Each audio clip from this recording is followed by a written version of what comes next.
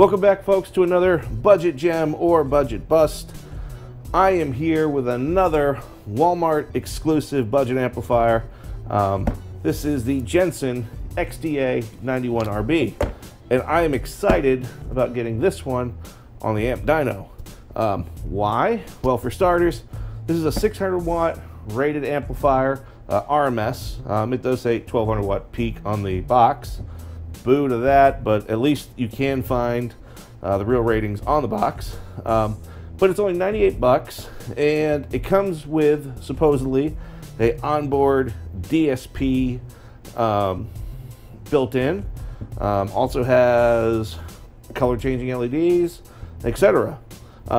These are the successors of the Dual XPR82 and 84D amplifiers that I tested a couple of years back. Which I absolutely thought were fantastic amplifiers for the money. And, you know, I got to give credit to Dual, who's the parent company of Jensen. They said, hold our beers, we got more coming at you. So this is the first, quote unquote, of that line to be offered in a monoblock amplifier through Walmart. So I'm excited to unbox this and see if it lives up to the amplifiers that I tested a couple of years ago. So enough of me talking. Let's break this into this box and let's see what comes in here for all of your 98 bucks. All right, opening her up. And first thing we get is the owner's manual. Let's see if we can see right there. There's our specifications.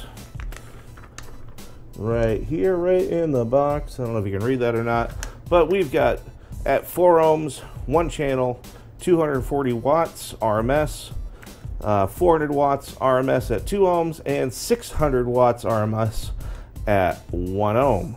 So it's kind of nice that you see a 1 ohm stable amplifier for under $100 here. Now, other series in the amp, I have one of these 4 channels that I'm going to get to eventually in the series. And we know that these ratings were legit on the 2 channel, as Big D Wiz just tested one of those out recently. So enough of that. What else comes in the box? Get some hardware, Allen keys, some screws, and one Jensen amplifier. Ta-da! I'll get it out of the plastic here in a minute, but pretty compact, just like the 82. I mean, look, there's my hand. I can palm this whole thing. 600 watts in the palm of your hand. Pretty sweet here, as long as it does its numbers. Check out the sides of the amp. Okay, on this side of the amplifier we find our power, ground, and remote input terminals here. So positive, ground, remote, right there. A pair of 25 amp fuses and a pair of summed mono outputs. So just so a reminder to everyone, it doesn't matter which set you hook up, you know, it's the same signal. So you can do 1 plus here and 1 minus there. You could do a plus here and a minus there. You could do plus minus, whichever way you want to do it, it's still going to be the same signal. Nothing's going to change your ohm load except for adding speakers at this point. Along this side of the amplifier, we find our RCA inputs and outputs right here. They're just regular style, no Tiffany RCA connectors, as well as a high input level input as well, right there. And we also find our controller for our Bluetooth. As you can tell, there's no gain settings on the side of the amplifier or anywhere else. There's no low pass filtering or anything like that. That's basically controlled by a potentiometer. This is 100% Bluetooth for your settings. That's what's going to allow you to change your LED settings and everything else on the app as well. And I'll show you that in just a minute here. But if you're still rocking like a jitterbug or something like that, probably not your amp. You got a smartphone, you got a tablet that'll connect via DSP or via Bluetooth. Hey, knock yourself out as long as it's Android or Apple. Okay, here's the app for the Jensen amplifier. You know, on these monoblock amplifiers, the EQ doesn't actually function, but you'd want to go to your crossover here. This master level, that's actually your gain. So before I do anything, we just mentioned that's technically your gain there for the amplifier. And go over to the crossover here. You can leave bass boost off. This gain is actually the amount of bass boost that you're going to do. Here's your crossover. Right now you can see I've got it set to 81. I can do one lower. There's 80 hertz. You can kind of input whatever you want in there. And then you can do your slope between 6 dBs all the way to 18 dBs. And see, you can't really do a full range on the app either. So pretty neat features there. And of course, this is the nice one here. I'll show you in 1 second when we change it. So you can see here how the LEDs work. The LEDs are on this side. Might be a little bit difficult to tell. Oh, there we go. So you can see in there, I've got the blue LED up on the screen. I've just clicked it over to a different color. And you can see we're starting to shift in that direction. So now I'm red, shade of orange, bright yellow, green, aqua, darker blue. Maybe I want to do something a little bit in the lighter shade. So kind of hard to see it, but it is definitely a shifting in color. So pretty neat, kind of cool that it's all included in a 98 buck amp. And of course, do a little animation here, and maybe just turn it off. Pretty cool. Okay, opening her up, and yeah, pretty nice looking guts here for a sub $100 amplifier. That is rock solid in there. That is not, that's not moving. So everything looks seated down really, really well. Build quality seems pretty good. These caps here are 80 volt, 2200 microfarad, 105 degrees. These are 25 volt, 3300 microfarad, 105 degrees. Same thing over here. These smaller output filtering caps are 1000 microfarad and 80 volts as well. All of them are Chang X brand, but ought to be decent. I can't see what the MOSFETs are, but they are very, very nicely well constructed in here. So good job by Jensen, aka Dual. All right, nothing left to do here, folks, but to strap up the Jensen XDA91RB up to the trusty old amp dyno and find out just how much power this very compact amplifier does. So let's get to it. I'll see you after the test.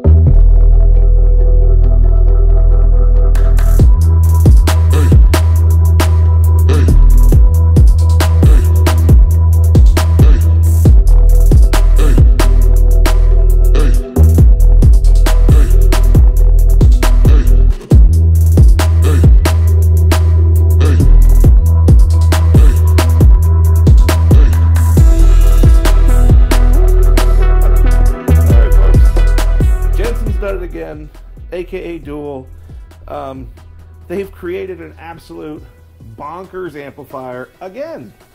I mean, think about it. This is 98 bucks. Remember what I said about the engineer or the designer for this amp for the old XPRs? I thought how crazy they were. They came back to the table and they said, hold my beer. I'm going to make shit fucking crazier, man. They're like, I'm going to put a monoblock out there. I'm going to make the thing do 600 plus watts at 1 ohm, you know, at 1% THD. Maybe I'll make it go to 800. I don't know. Maybe I'll do that. Maybe again, on a 600 watt amplifier, I'll throw the 4 gauge wiring in there. Why not? You know? Let me go crazy. Let me throw some LEDs on there that you can select on your smartphone what color they display. Maybe I'll do that. You know what? Maybe I'll also throw in an onboard DSP since I'm already going to be controlling it with Bluetooth anyway. Why the hell not? And then we're going to do 98 bucks. What the fuck, man? I mean, these are crazy deals. I really like what Dual has been doing with these Walmart amps. I mean, especially for the price to value that you get. Plus, there's the other added feature. Since you can buy it at Walmart, it's always going to have a warranty attached to it. And you can buy an extended warranty for like 8 bucks for like multiple years. And you blow it up, you go bring it back and get another one. Stupid. If that's the case, listen, do yourself a favor. Make sure they got some of these extra in stock. Go down to Walmart, buy the extended warranty, bring it home. Let's run this bitch at a 1/4 ohm and probably see 1200 watts. I don't know. Let's see what happens. It's crazy, folks. I like it. You know, I can't recommend this out. I'm still giggling about this. I love these little amps. All right. That's all for me, folks. I'll see you next time.